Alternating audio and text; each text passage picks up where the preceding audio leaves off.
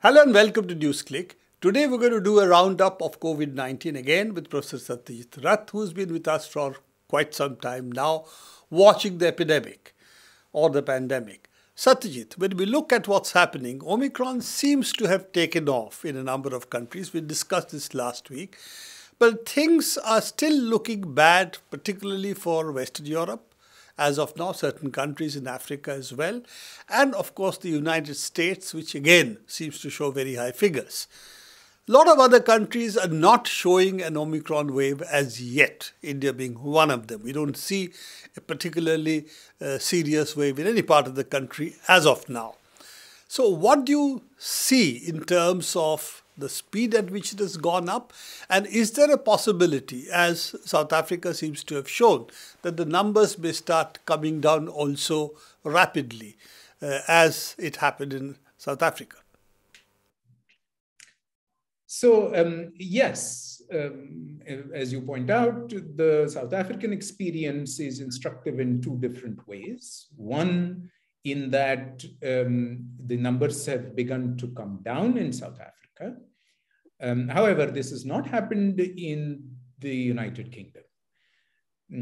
So while the South African experience is somewhat reassuring, it's by no means something that is definitely to be expected with Omicron as yet. Secondly, the South African experience that has been replicated outside South Africa of the Omicron-driven surge in case numbers is that a lot of the cases seem to be relatively mild illness. Hospitalization, intensive care needs, and deaths clearly seem to be less frequent in this particular spike, not simply in South Africa, but also in the United Kingdom and elsewhere where we are seeing numbers from. Both of those are promising, one somewhat more preliminary than the other. The Indian situation, I think, has to be looked at from two different points of view. Firstly, the straightforward issue is that cases of COVID-19, where the virus is being detected in rapid antigen or RT-PCR tests, are not rising dramatically, despite about the same numbers of tests being done. This means that there isn't a general major rise in detected cases as yet, which is what you meant when you said that there doesn't seem to be an Indian surge as yet. But as far as Omicron is concerned, in the first place, all positive tests are not Omicron. Omicron can only be detected by either a tailor-made test for Omicron or, as is currently being done pretty much everywhere, from a complete sequencing of the viral genome in that sample. And India's percentage of test samples that are being sequenced for Omicron detection are extraordinarily low. So 0.2%? What is it? Well, it's actually, as far as I know, it's less than 1%. We're really talking about comparing that with test percentages in the double digits for countries of Western Europe. Certainly the UK is doing 15% odd. Even the United States is doing high single-digit percent sequencing. And even South Africa had fairly high genome sequencing? Yes, at about 3-4%. Which certainly higher than India. Which is certainly significantly higher than India. If you want to put it in journalistic terms, it's 300 to 400% more than India. India sequence. So the difficulty is we are only looking at a small subgroup of Omicron cases. Keep in mind that the sequencing is not necessarily only a random subsample of all tests. We are specifically sending likely traveler or traveler-related positive samples for sequencing. But even there, what we really need to know is how many of, for example, yesterday's positive samples were sequenced, and of the ones that were sequenced, how many were Omicron? And we need that information from day to day to day to get some sense of whether Omicron is beginning to gain a larger and larger footprint in the community. I have now, at my age, I'm not expected to be particularly silico savvy, and I really have failed to get access to data in this form. Whatever data is available, it's not at least transparent to us. And that's been one of the problems that we have had with the way the government releases the data. And this is therefore not very surprising. Coming to the second issue, India seems to have got more vaccines to its armory, with 2 emergency use clearances being given. One is the Covovax, which is the Novavax vaccine being manufactured by Serum Institute. And the second is the Baylor Institute's vaccine being manufactured by Biologic E, and that's a Covovax vaccine. Both seems to be capable of being produced in large quantities. Capable of doesn't mean, therefore, you will produce in large quantities, as we've seen with the Zydus Cadila case as yet. But it seems that you may be in a better placed position to manufacture them in large quantities. Can you tell us a little bit about these 2 vaccines? So let's all remember that India now has approved for emergency usage, not 1, not 2, not 3, not 4, not 5, but 6 vaccines for COVID-19. Of these 6 vaccines, 2 were approved almost a year back, Covishield and Covaxin. 1 was approved about 6 months back, that's sputnik-v. 1 was approved 3 months or so back, that's the Zydus Cadila zy-cov D. And 2 were approved in the past 24 hours, and those are, as you point out, Covovax and Corbevax. Now, in scientific terms, or more correctly in biotech terms, Covishield is an adenovirus-based vaccine.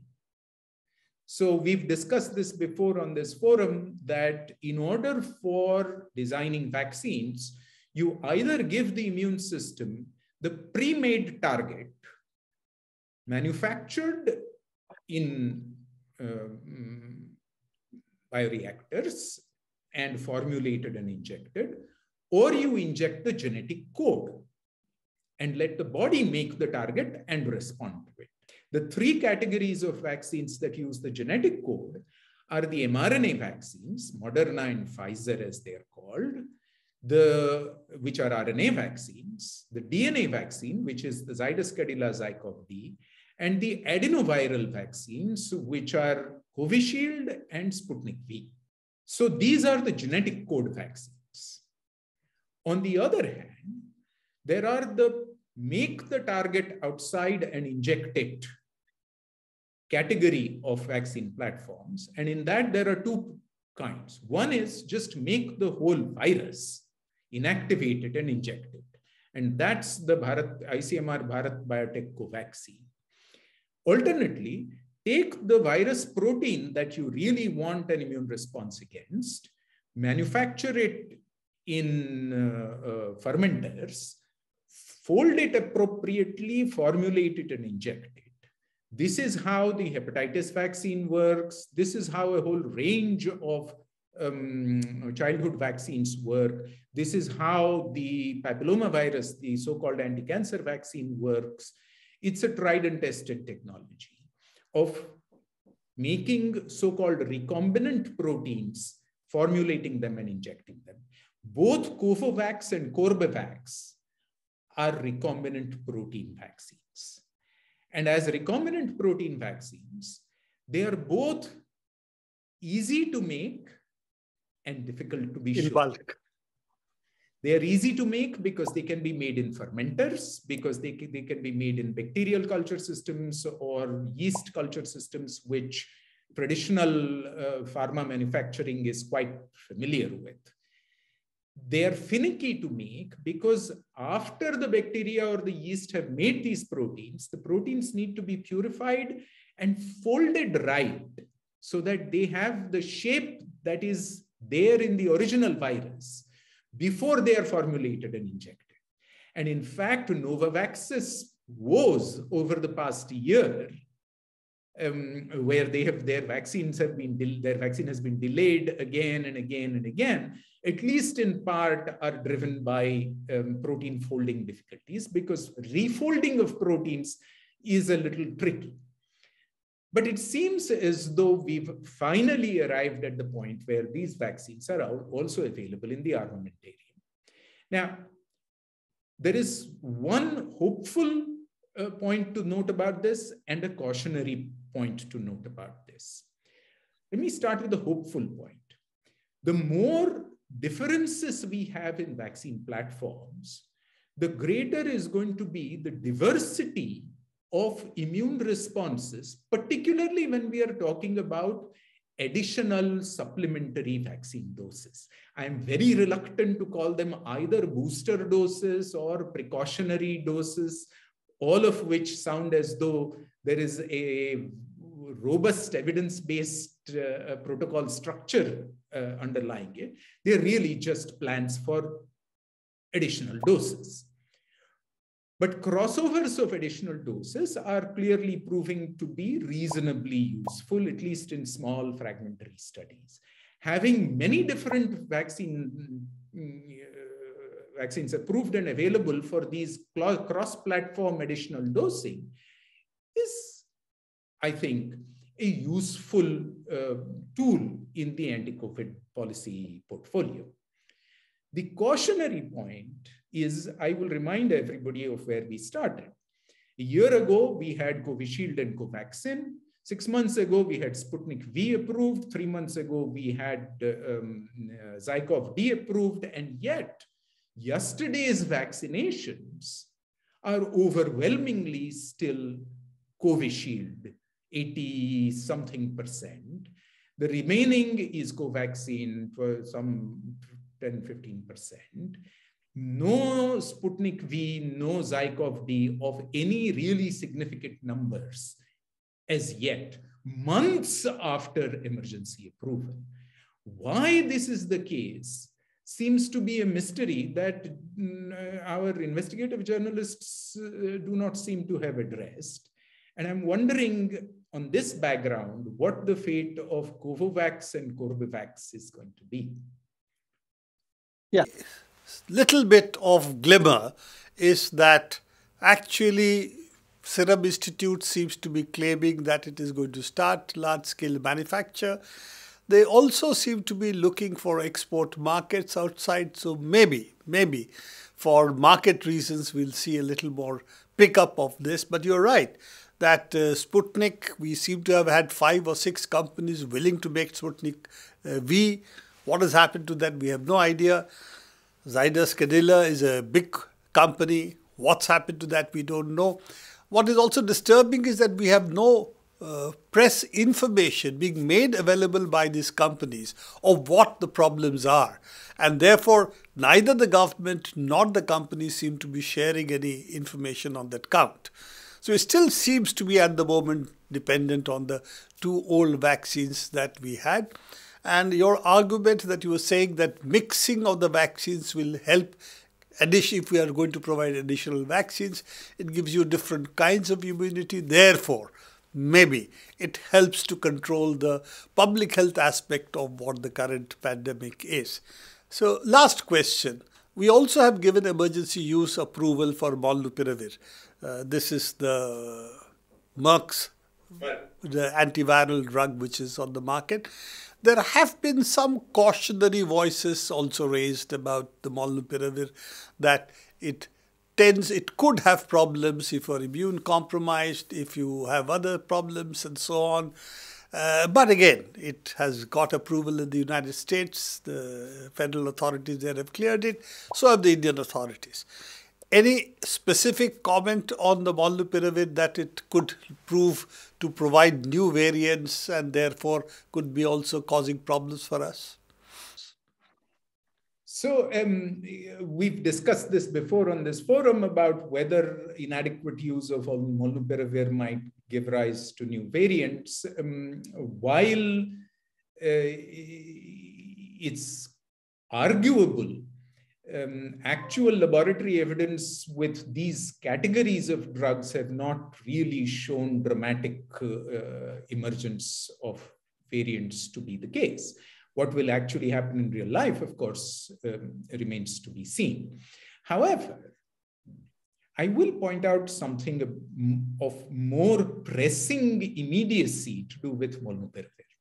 And that is, as we just noted, a vaccine we licensed for usage 6 months ago is not particularly visible. A vaccine we licensed 3 months ago is not particularly visible.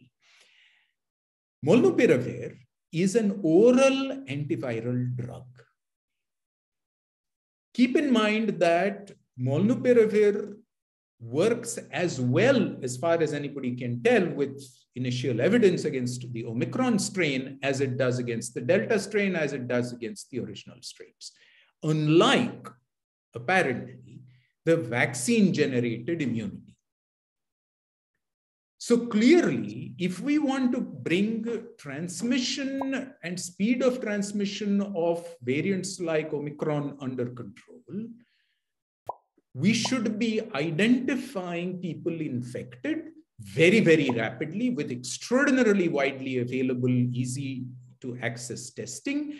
And for everybody who tests positive with just 24, 48 hours of symptoms, perhaps very mild symptoms, we should be providing Molnupiravir because it will control virus growth in that person, cut down the period for which transmission from them can happen. And of course, Molnupiravir brings down the likelihood of serious illness by something like 80%. In order to do this, we need very high volumes of Molnupiravir to become accessible extremely affordably the length and breadth of the country.